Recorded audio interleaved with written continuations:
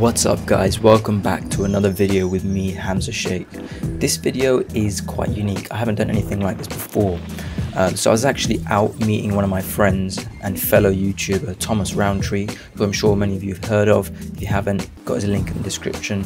And we were just chatting, we were just meeting up for the second time, and we were just kind of talking about stuff related to YouTube and architecture and content creation. It ended up turning into a bit of a YouTube masterclass, and I ended up asking Tom a lot of questions, and we discussed our own opinions about how to have a very successful YouTube channel. Enjoy the conversation, and I apologize in advance because the audio wasn't great, because like I said, we didn't plan this video. So I hope you enjoy it, and I'll put subtitles on there so that you don't miss any information. Enjoy.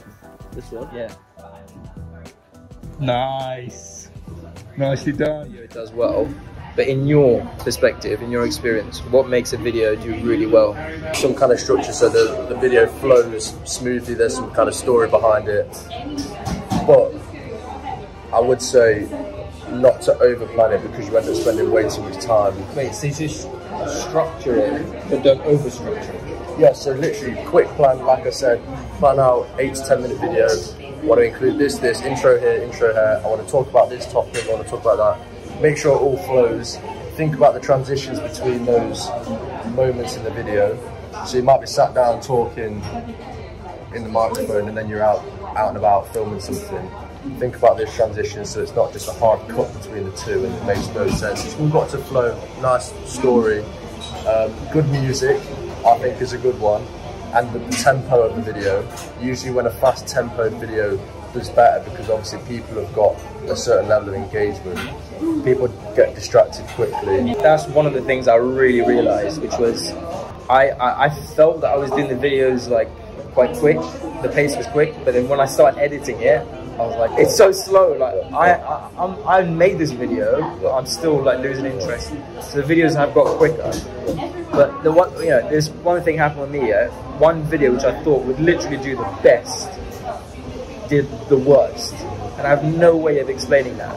But one of the things that stands out to me is that I posted it at a really strange time. How much does like actually posting at the right time have an effect on how well that video does?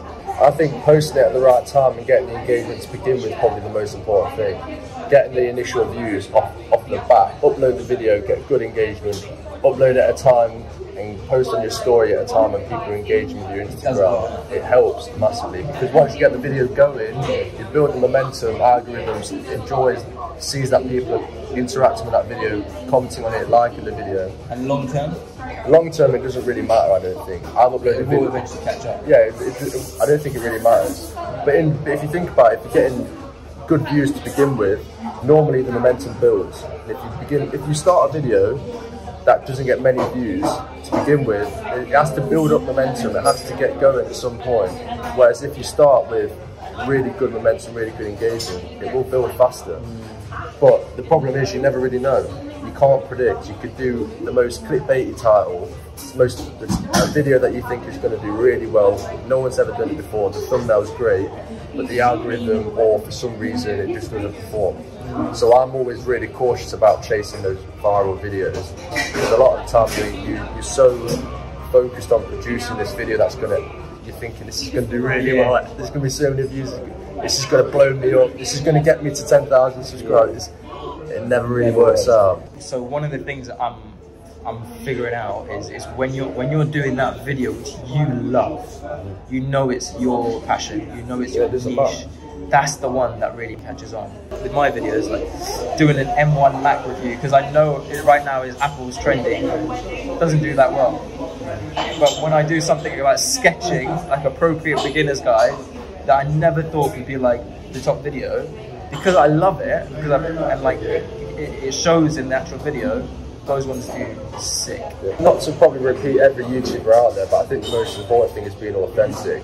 And if you're producing a video that you really love and you really enjoy making, it's going to be more authentic than a video that you're forcing to do really well. It comes across. Yeah, exactly. It does come across, because you want to be there in the video, smiling and engaging and being excited and up for it. I've done it many times before. I sat down and tried to film a video, and it's been a mess because I don't know what I'm talking about. It's structured poorly. it's dreadful, and you can tell with the way I'm speaking and the way I'm interacting with the camera is that you can tell I don't want to talk about it. I don't want to be there because I don't care. Okay, so quick test. What's your worst video? What's the worst video you've done? Like the one that you thought was going to be sick, but it was so bad. You're like, what the fuck happened? To see if this theory is true. I'd say the worst one I've done recently. No, to be fair, it's very recent actually, the past few months. I'd say it's the ASMR architecture model. Because, firstly, I tried to chase the ASMR hype. ASMR get to do really well. Secondly, the model was shit. It was so bad, it was the worst model I've ever made for my life. It sounded pretty cool. When I edited it, it sounded pretty cool. I was like, oh, this is actually quite fun actually. I quite enjoyed it, it's quite relaxing. But in terms of actually content itself, dreadful, mate. Someone could as easily just go on YouTube, ASMR model, and do something way better. Mine was awful. I should have done way better. You thought you forced it? I completely forced that one, yeah. And I even did the sponsorship in ASMR. So I said, hey, this video is sponsored by Skillshare. Yeah, worst video I've ever done. It's not the worst, but it's up there for sure. At the end of the day, those videos still end up happening, right? The ones that you just feel like, all right, I'm going to experiment, I'm going to try it. I'm interested in it a little bit. You've got to try. You got to try the new stuff out there. But if it seems like the theory works, because for me, the one that I think has done the worst, it's either the ones that, I mean, I say this, and the video has got a really decent amount of views, but loads of dislikes, or more than I expected, and it's probably because that video was something I kind of forced as well.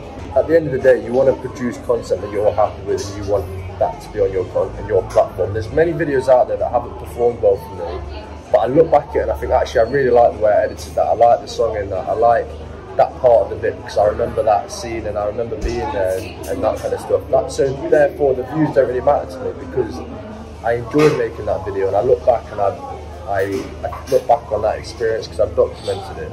So sometimes for me, I don't even look at YouTube as a money-making thing or creating a business out of it. It's more of a passion and a documentation of my life, really. That's why I started vlogging rather than, if I wanted to get more views and I wanted to do really well, all my videos would be sit-down videos talking about architecture, breaking down how to do tutorials in Photoshop because they do really well.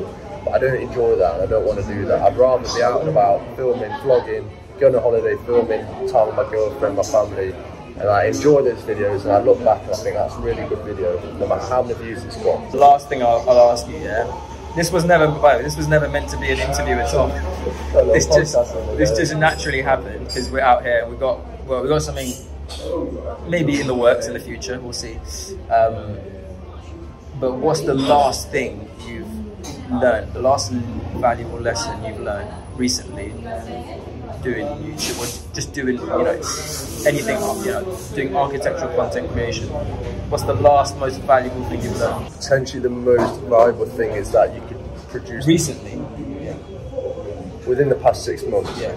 You could produce the most amazing content, you could put so much time and effort and plan into an amazing video, you absolutely love the video, but if the title and the thumbnail isn't right, it's not going to do well. Because within YouTube, it's all about that one person looking at it, I want to click on that. If you don't want to click on it, it's not going to watch, no one's going to watch it. So you can spend hours and hours and days and weeks making an amazing video that you're really happy with, you love it, you have an awful title, dreadful thumbnail, it's not going to pop. So thumbnail and title is the most important thing in YouTube, I think. And then once they're in, they see the content, they're engaged, they're captured, but you have to get them in the first place. Make sure to like and subscribe. Most of you are probably already following him, but yeah, hopefully we're going to be working on something together in the future, yeah? Let's do it.